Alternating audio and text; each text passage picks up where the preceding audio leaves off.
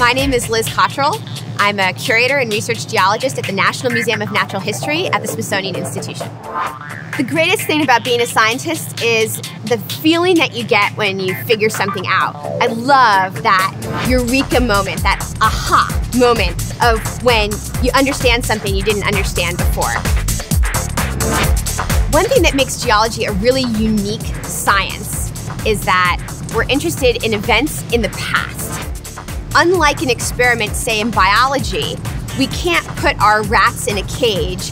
We can't observe the bird making its nest. So we need to look at it like a crime scene. The event has passed, and all that's left are the clues. And so we have to pick up all the pieces and look at the clues and analyze the evidence in order to reconstruct the events that happened in the past.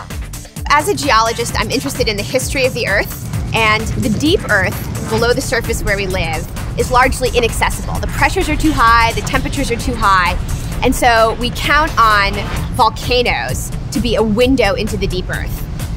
The magma that forms beneath volcanoes erupts as lavas on the surface, and those lavas are clues in a detective story. And that's what I'm doing here today at the synchrotron. I'm analyzing those lavas. A synchrotron is a really bright light source that I'm going to use to look at samples of volcanic glass. We shine it through our sample, and then we detect the light that comes out the other side. And we know what's coming in, and we know what's going out, and what's missing must be due to the volcanic glass. And that's the result that we're reading. Just like a doctor would take an x-ray of your bone, we're taking x-rays of volcanic glass to see what's inside.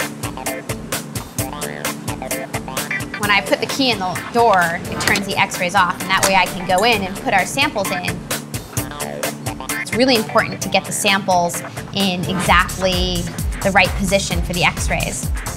Okay, time to search the hutch. These red lights come on to let everybody in that room know, let's get out of here. Because if you're in the room when the x-rays come on, it would be really bad for your health.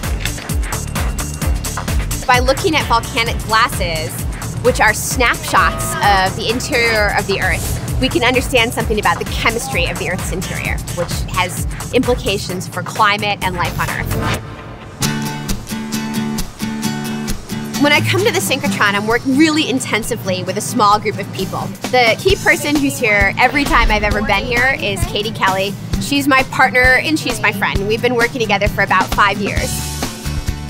The other person who's here with us on this trip is Mary Jo Browns. She's our graduate student. She's joined our research team and is apprenticed to us to learn about our science and get a PhD in the end.